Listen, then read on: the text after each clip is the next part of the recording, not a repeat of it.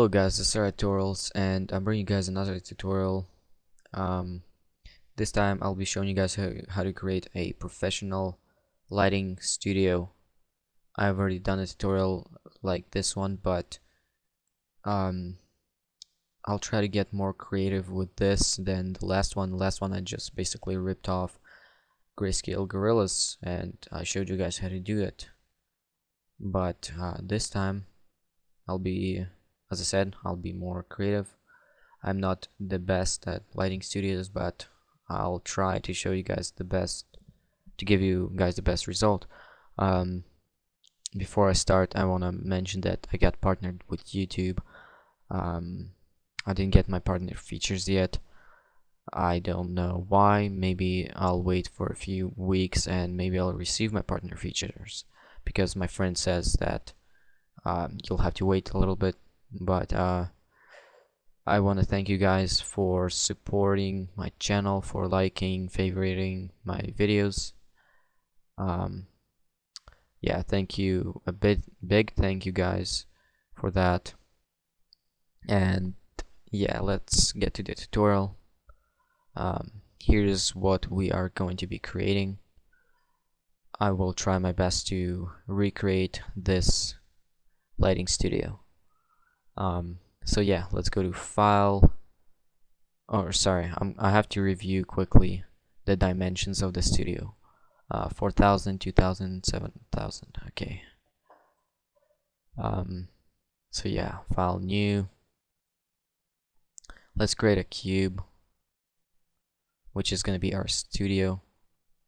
And for the X size, 4,000. For the Y,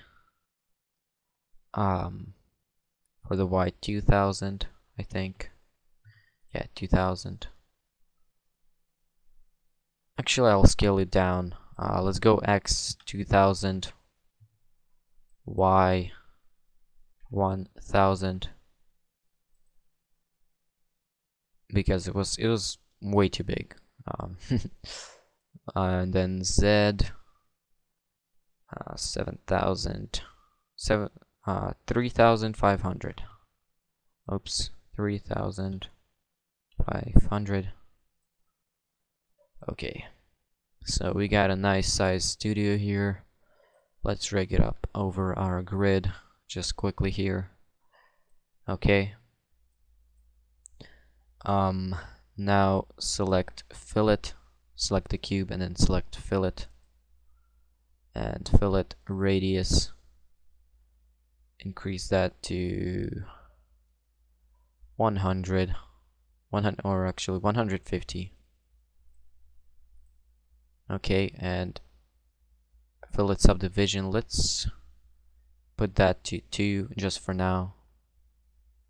Okay. Now go to MoGraph and select cloner, and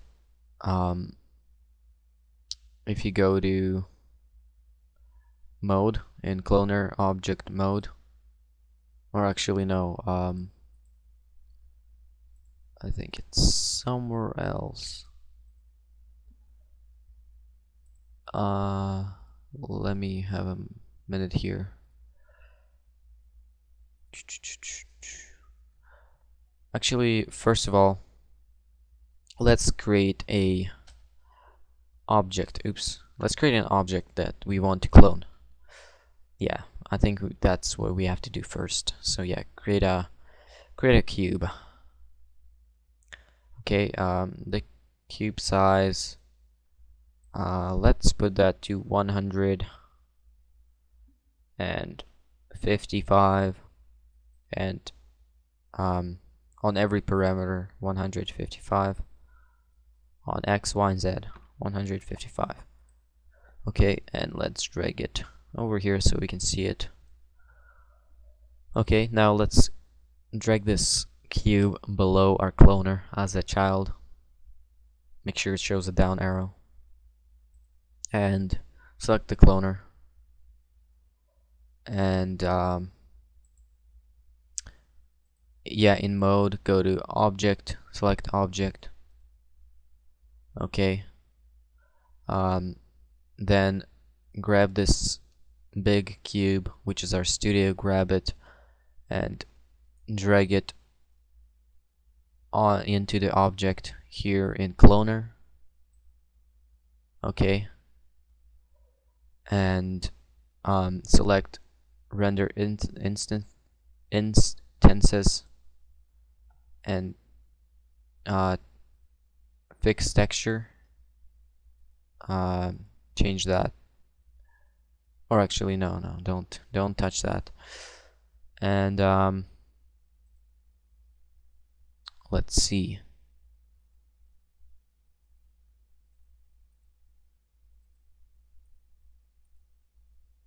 Let's change the distribution. Let's see. I don't remember which one I chose. Edge.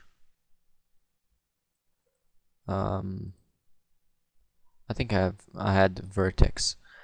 If we just go back to our large cube and change the segments. Sorry, if you missed anything here at Cloner, I kind of went over it too fast, I think. So mode, object, clones, iterate, and then we have the object here, and distribution we have vortex. So just if you missed. Yeah, let's go back to our cube now. Yeah, let's increase the segments to 10. Let's try 10 on X, and let's see what is the best for Y. Let's try 4 on Y, and let's see what's gonna be best for Z. For Z, let's try 19. 19 looks good. Okay, so it's looking quite good right now. We have this basically our room that's made of squares, and it looks kind of cool. So if we zoom in to the room, let's create a material for this room. So double click on the material, tab, and double click on the new material you have created. Okay, here change the color to white. Click OK. Reflection, select reflection. Turn the brightness down to 0. Then go to texture, press null, and change the mix strength to 10.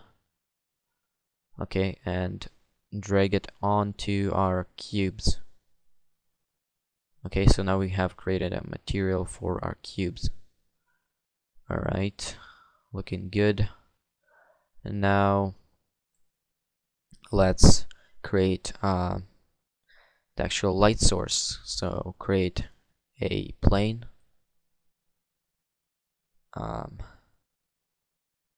Get a cloner from MoGraph, then select cloner, and drag the plane below the cloner as a child.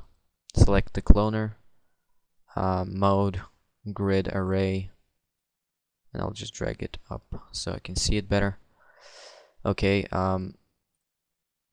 in the middle, change the count to 1, and on the sides keep the count as 3 and 3, and then the size, increase that so that you have these planes separate, and here too separate the planes.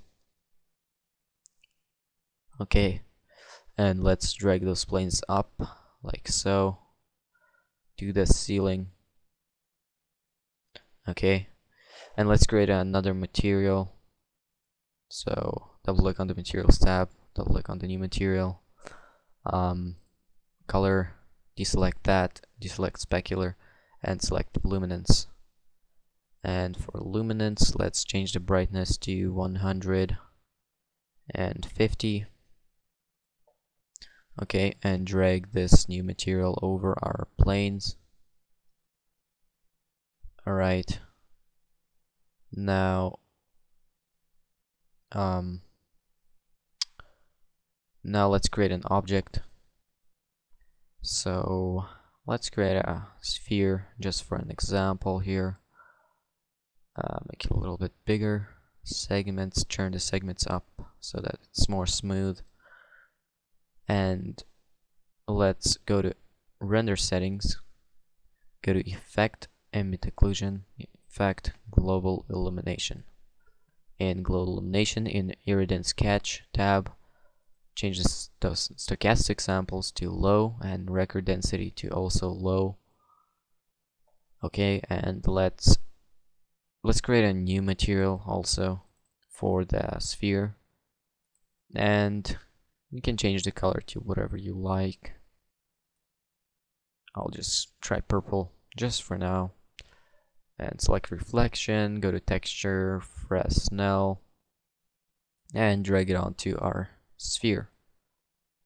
And now let's try and render this, and I'll be back once it's done rendering. Alright, so this is what we get.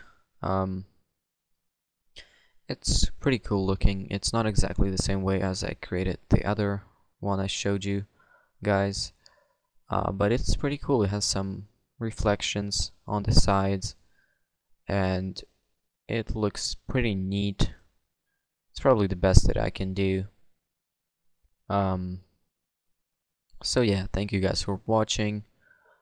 Please thumbs up the video, please comment and subscribe, and thank you again for helping me get partnered. I waited for this a long time and I can't wait to get my features. I hope I'll get them. I hope they won't just leave me out, and you know, because I don't know when they're gonna reply to me about the features. So yeah, let's hope I get that. But yeah, thank you again. See you guys later.